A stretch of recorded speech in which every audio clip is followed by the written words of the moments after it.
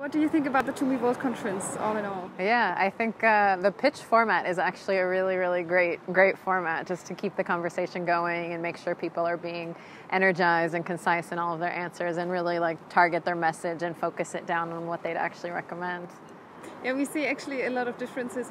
How is good to go with that and who isn't, and so what do you think the private sector can teach okay oh no, that's good luck. Yes can teach to city or government perspective, or even the financiers? Yeah, on this sector perspective, on the presenting. Okay. I think that the important thing is to think about what your audience wants to know about, certainly, but I think from the private sector perspective, I think the reason people are so interested in what I have to say at this moment is that BIRD is moving really fast, and we have a lot of interesting data points. So a lot of these ongoing questions about how transportation systems work or what maybe needs to change, we're very quickly leaning into it and collecting information and analyzing information and bringing some new kind of insights to the discussion in a very rapid pace. I think you do the same thing also in the cities themselves. So can you talk a little bit about your experience in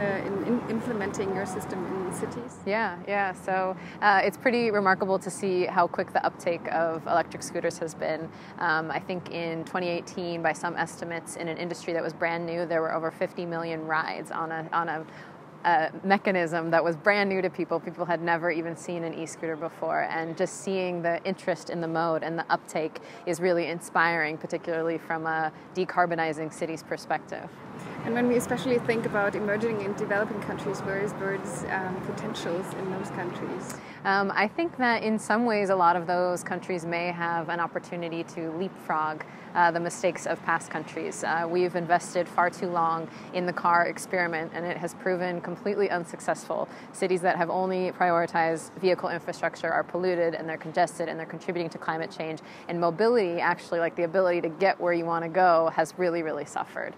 So for low and middle income countries that are just now designing a lot of these infrastructure, they should make the choice to make investments in shared micromobility lanes and in public transit, and give a little sliver of space over to private vehicles if there is sliver of space, but really prioritize through their infrastructure choices these supportive and shared modes.